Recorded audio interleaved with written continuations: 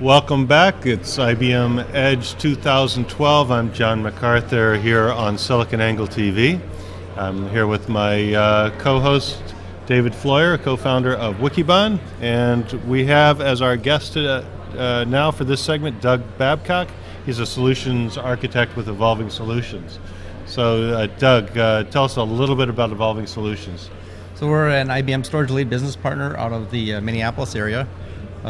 We handle a full breadth of IBM products, server storage, and networking, and my focus in the organization is pre-sale storage architect.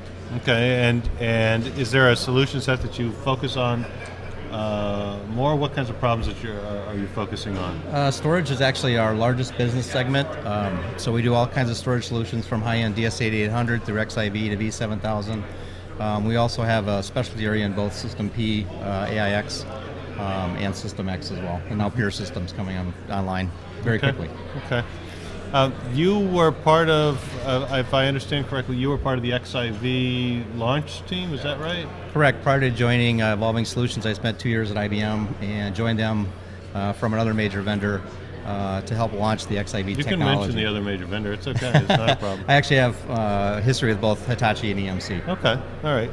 And so tell us a little bit about why XIV is winning, when it's winning, what are the... So I think the key thing about XIV is a very powerful software platform when it comes to storage with extreme ease of use. And those two combinations reduce customer cost and reduce our time as a business partner for implementation services as well. So very quick time to value with the product, as well as being very performance oriented and very powerful from a software feature standpoint. Is there an application set that's sort of a best fit for XIV? We do everything from VMware to Oracle to, we have an SAP customer that's in production on multiple XIV systems. So it's really a broad breadth of technologies that we've been able to deploy very successfully on XIV. Evolving specializes in the healthcare business in the Twin Cities area. And we spend a lot of time on. Do you reach down to Mayo Clinic? Do you reach down to Mayo Clinic? We do reach down to Mayo Clinic from time to time. We're not actively down there at the moment, but yeah, we've dealt with them on a storage basis on multiple levels in the past. So I'm interested in how you decide between the different products. They've got a pretty different broad, platforms. Different broad platforms. schedule. You've got the V7000, you've got the XIV, you've got what's it, 4 or 5 different ranges. Yeah. So how do you, for example, how would you decide between a V7000 and an XIV? What are the factors you take into account? And maybe you've got a situation you could talk about that's been recent where you had this these options open to you. Sure, and cost is always a factor. The other thing that we look to is what platforms are supported. For example, we did a very large IBM I implementation recently, and that was on DS8800 because that's where the synergies are with the I systems and the storage. For XIV, it's pretty much anything open storage, or open systems. Again, there's a capacity entry point with XIV that's a little higher than with V7000, for example. So it's about where? Probably about 50 terabytes on an average basis for XIV. If it's below that, we're going to be looking at V7000. If it's above that, we're starting and leading with XIV in all cases. Right. And it's just we've had great success with XIV across multiple industries, and that is our go-to platform. There's been a lot of discussion about SAN volume controller here. So when you're doing an XIV implementation, are you often doing it with SAN volume controller or not? I would say early on that was the case. When I initially joined the IBM team to launch XIV, over 50% of our implementations of XIV were behind SVC.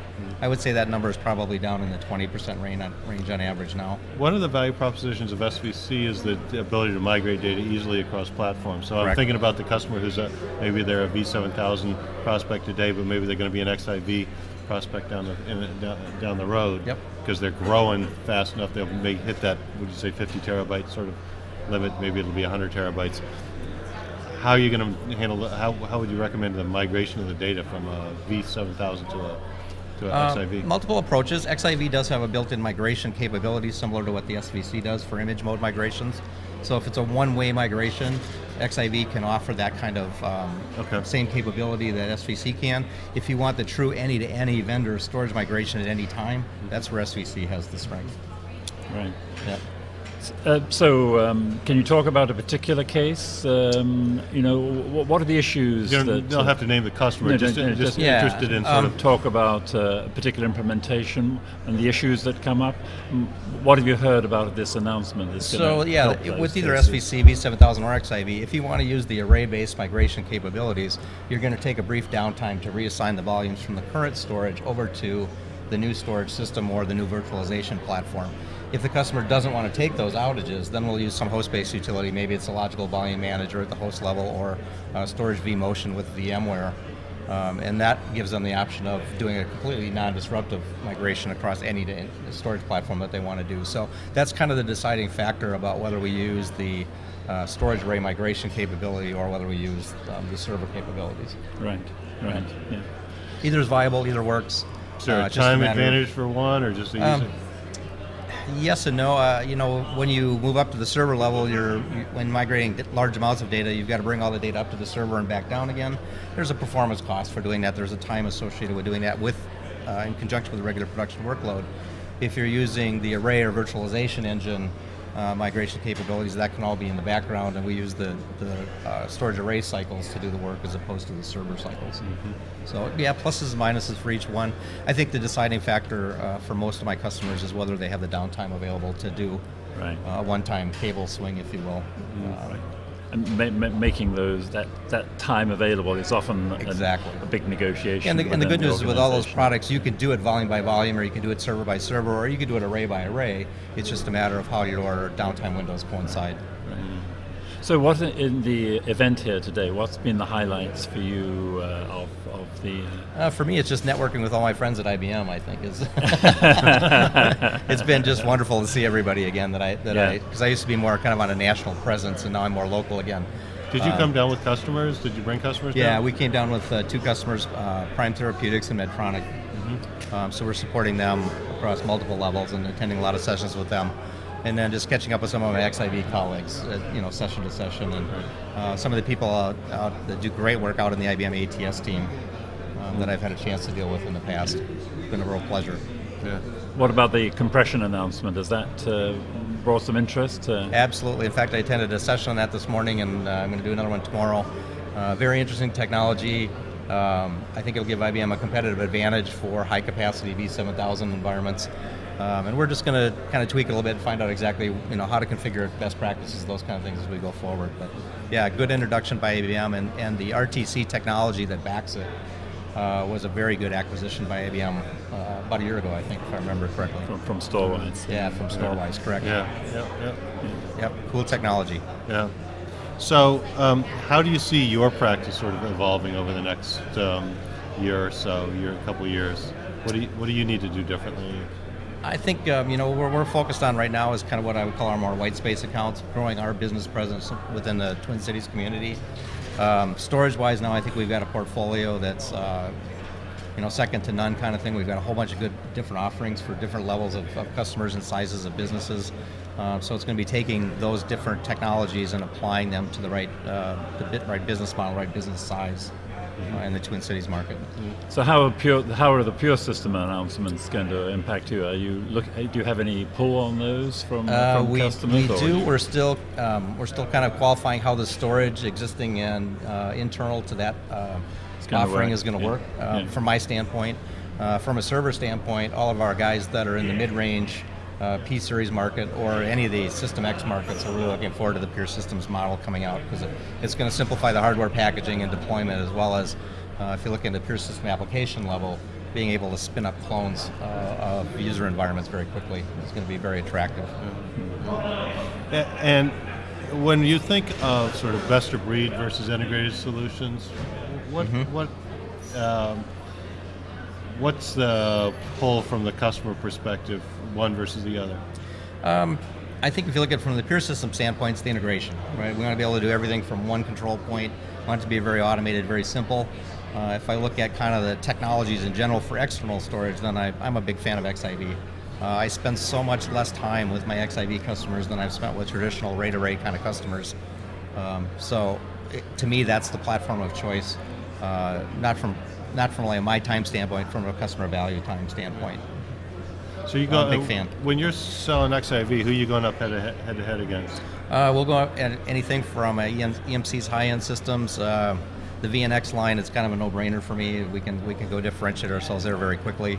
But it's tackling the VMAX systems that I think is kind of the point that we really go head to head with EMC and XIV.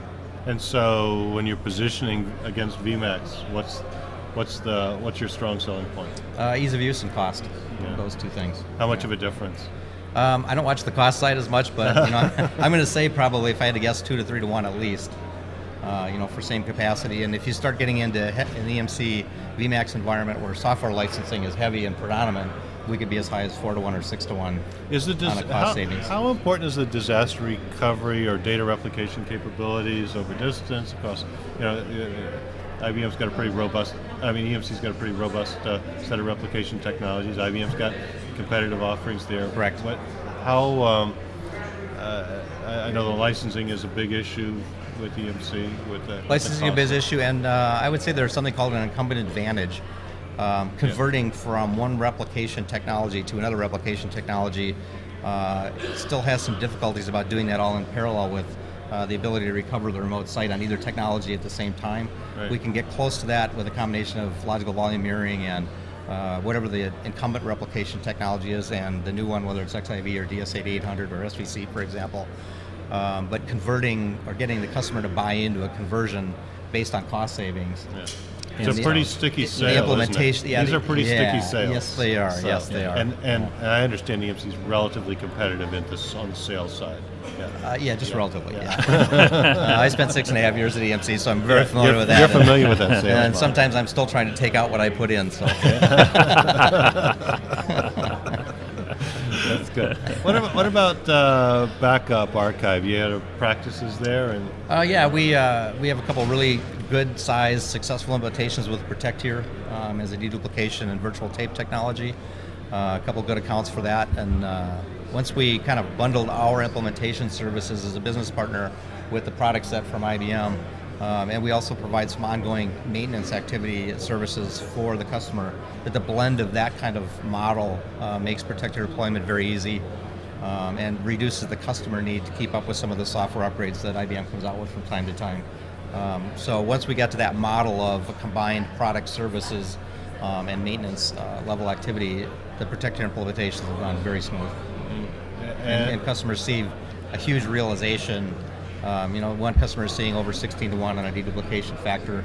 Maybe we're an 8 to 1, 10 to 1 on other accounts, and that makes the price point and of virtual tape technology competitive, and then it releases some of the management needs around physical tape technology. Mm-hmm. And what do you make of the new announcement on the file system access to LTFS? To LTFS, yeah. Yes. I haven't worked with it personally yet. I think there are certain places in our customer environment where they need to do 7-year holds on things, where I think that's going to be very attractive to them, because they don't have to maintain an application or other kind of software interface in order to get at the low-cost storage capability of tape. So we're looking forward to finding where that fits in some of our environments, and then maybe simplifying customer procedures that they're doing something custom to get to tape for long-term archive today, and moving that to a file system-based model instead. Doug? Hope this was not too painful. Thanks for joining us. You're very welcome. I appreciate it. Doug Babcock, Solutions Architect with Evolving Solutions, here with David Floyer. We are live on SiliconANGLE TV at IBM Edge 2012. We're going to take a short break, and we'll be right back. Thank you both. Thank you for joining us.